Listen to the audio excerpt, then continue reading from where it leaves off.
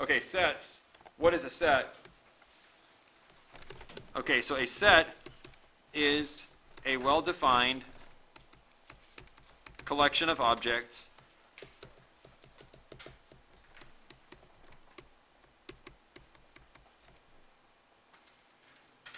with distinct elements.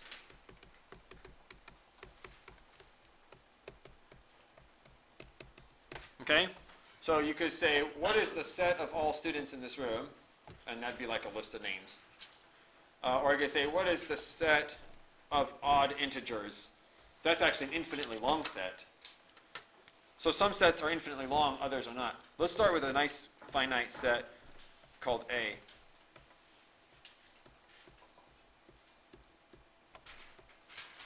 I could teach you like 5 different things just using this little guy. Okay? So first thing I'm going to do is start with this. This would be pronounced. The set A consists of elements 0, 1, 2, 3. Set A consists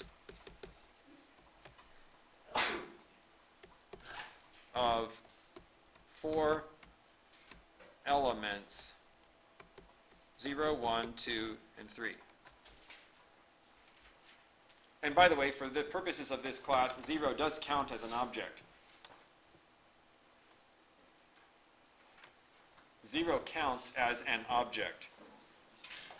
If you disagree with me, maybe you've heard the old riddle. A barber in a town shaves everybody who cannot, or excuse me, a barber in a town shaves everybody who doesn't shave themselves. Have you ever heard this riddle? Okay, so there's a barber in a town. His job is to shave everybody who doesn't shave. Right? So there's all these men, they don't have razors. So that's his job. He shaves everybody. Does he shave himself? Yes. He shaves everybody who doesn't shave themselves. No. If he grabs his razor, he can't shave himself. Super fat beard. Well, but he shaves all the men in the town who don't shave themselves. The question is just this. Does he shave himself? Because if he shaves himself, then he's technically breaking his rule that he shaves those who don't shave themselves. Well, no, he doesn't shave himself. So he doesn't shave himself? He just doesn't shave. Okay. But then he has a super fat beard. So looking at this here, do we count 0 as an object or not? It doesn't contribute anything to a sum, right? But yet, in this class, we'll still treat it as an object. It is one of the numbers on the number line. It's a meaningful number. But in a real sense, it is quite different from other numbers. There's lots we could talk about here. By the way, if one person thinks that 0 is supposed to count here as a number, and someone else thinks that 0 shouldn't count as a number, we have a very, very important argument going on. And one of those people will not believe that 1 plus 1 is 2. Okay? 1 plus 1 equals 2 has been proven by a guy named Bertrand Russell and many others, but he has a 360-page book as to why 1 plus 1 is 2. Okay? And it all hinges on this question, does 0 count? Okay? So if you ever want to read his work, you'll probably be the first in many years to read it. But the name of the book is Principia Mathematica. And it's basically what Newton did with physics and that sort of thing, he did with math. He just wanted to prove beyond a shadow of a doubt that 1 plus 1 was 2. And he defined what equals means, he defined what 0 means, and what 1 is, and what plus means, and he basically nailed it all down. And if his work is credible, then you can believe 1 plus 1 is 2. Some people say there's still some missing ingredients in that book, but I haven't read it, so I don't know. I probably wouldn't understand it if I did read it. Would you like to see a page from the book? Back to the drawing board here. Okay, so mathematically we can write, that was a slight detour, sorry. We can write that the number of elements in set A is 4. So this is a new symbol, I think, for everybody, but it just means that A has 4 members, and this is how we write that. A has 4 members. Everybody got that new notation? Set A consists of 4 elements. All right. Let's say that set B looks like this: 0, 1, 2, 3, 4. Fill in the blank.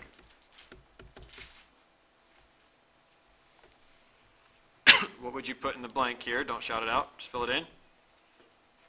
N of B equals. So Carly, what would go in the blank here? 5. Why? What does it mean? Yeah, set B has 5 elements. Good. Okay. Notice that set B and set A are not totally different sets. I mean, they're different, but think of set B as like a store, and hold on. Set B is a store, okay? And this robber goes into the store and he steals some things and he takes them home. Okay? So A would represent the objects that were stolen from the store. Okay? Now the thief, you can see, only got away with the 0, the 1, the 2, and the 3. He left the 4 in the store. I don't know, maybe the 4 was too big or something. He didn't think he could carry it. He's like, I can only grab 4 objects. I'm going to grab the 0, the 1, the 2, and the 3. I'm out of here. Okay? So the thief forms set A in his bedroom. And it consists of only elements stolen from B, right? All of the elements in A were stolen from B. And we have this little symbol here. What do you think it means? A is less than B. What do you think that means?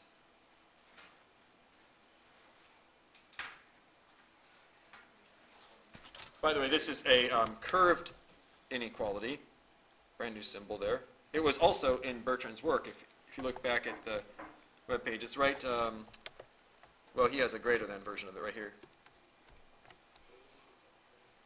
Okay, but what do you suppose that symbol means? Yeah, Meha?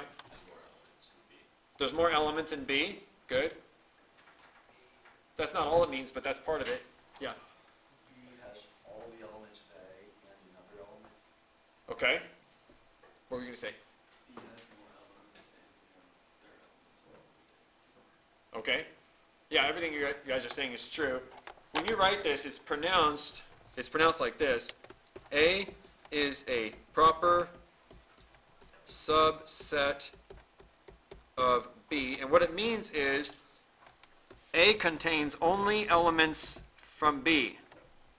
A contains only elements from B. It's like if there was this thief, right?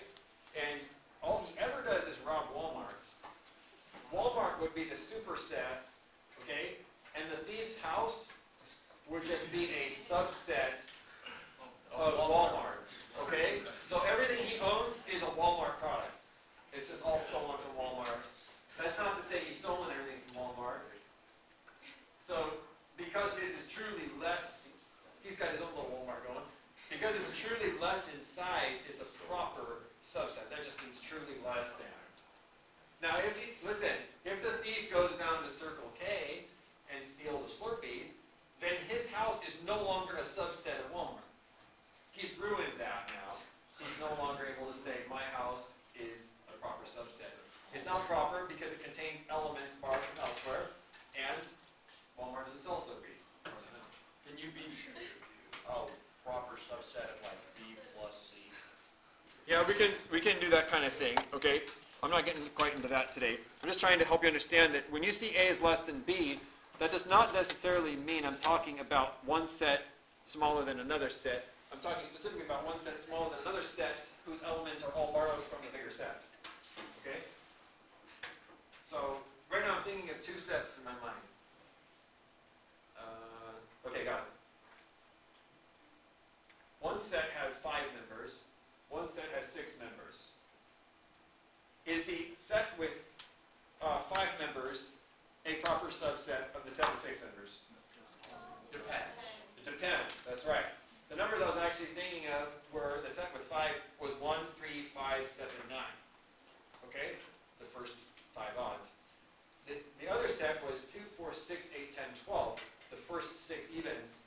So technically those weren't subsets situation because they're not the same members. So just because one set's small enough doesn't make it a subset of another set. It has to be made up entirely of things stolen from the bigger set. Does that make sense? Okay. Now this would be pronounced A as a proper subset of B. How do you suppose you'd pronounce it if it was written in reverse? B is the superset of A. B is a proper superset of A. Yes. Good.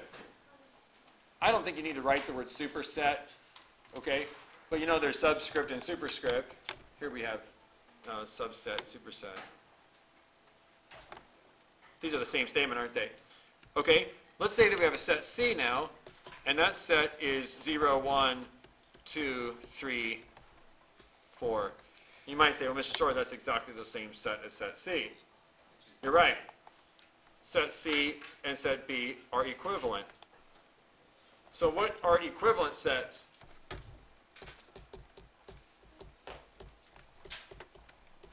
What makes two sets the same set? What makes them equivalent sets? They have all the exact same numbers. No more, no less. You could say this, that B is a subset of C, and C is a subset of B, both at the same time. C is made up entirely of B's elements, and B is made up entirely of C's elements. That would imply that they're the same set. If I told you that the thief's house is a full-on Walmart, You would have to, everything. what does that mean? He's living in Walmart. Oh, he might be living in Walmart, but no, he lives at home, but his bedroom is a full-on Walmart. What does that mean? He has everything in Walmart. He has everything Walmart has. Yeah, it's like black market Walmart. Okay? So, in other words, his set of objects is equal to Walmart's set of objects. So like Walmart has 20 keyboards, he has 20 keyboards. Well, I guess then he'd be done stealing, yeah. Okay. This brings up another thing. If a set has one object that's duplicated, for example, if I wrote the set, D equals 0, 1, 1, 2, 3, 4. If you ever see this kind of thing, something's wrong, because look back at the definition of set. What does it say? Distinct elements. It says that the elements are distinct elements, okay? That means that this is either a typo, or whoever wrote this problem doesn't understand sets. You're not supposed to have any duplicates ever, okay? So there's no such set as 0, 1, 1, 2, 3, 4. It's just the set 0, 1, 2, 3, 4. So don't ever write a repeat. And notice order doesn't really matter here. I've put them in numerical order, but that doesn't have to be. The set 2, 1, 0, 3, 4 is the same set as 0, 1, 2, 3, 4. Okay, any questions on that? All right.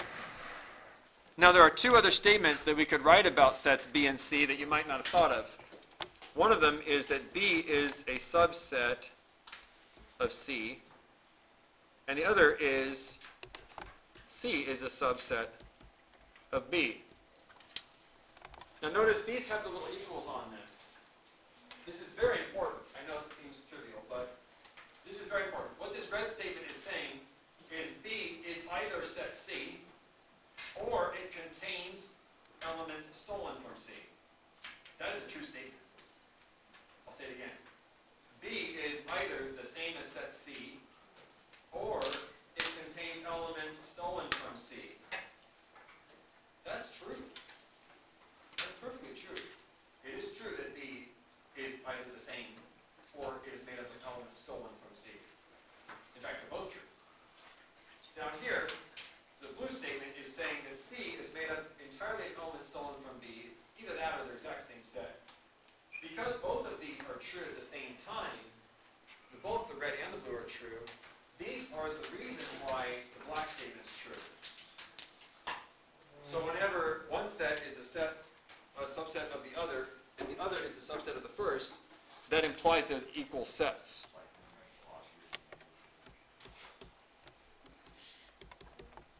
And this works both ways. If two sets are the same set, you can make the blue and red statements. If the blue and the red statements are given, then you can write the black one. So this is a two-way street, a two-way conditional. question or comment on that? Yeah. If it means that it contains all of them or they're exactly the same, could you use that symbol always if this statement is true? Yeah, in this classroom, or, the word or means that one of the statements is true or both. Okay? So, for example, if I said, my name is Mr. Shore, or I'm a history teacher. That sentence is actually perfectly true. I said, I am Mr. Shore, or I'm a history teacher. Well, the second half of the statement is false, but I said or, so we can lean back on the first part, which is true. Okay? If I said, I am Mr. Shore, and, or I'm a... So today I just want to answer one other simple question, okay? Let's say that you have this set A. 0, 1, 2, 3. That's a 3. Then my brace. Okay, I want to know what kind of subsets we can create. Let's look at subsets of A. Oh, I realized that 12:14 is when class used to end. 12:12 is when class actually ends. So let me just kind of run through this. Let's say that A is a store, and the thief goes to the store and he wants to steal. But the alarm goes off, and he never gets away with anything. This is one possible news story in the morning. Okay? Or he makes it in to the store, and he's able to steal one of the 4 objects. What I've drawn here is basically the possibilities. He either stole item 1, 0, 1, 2, or 3. Or it's possible that he got away with 2 objects.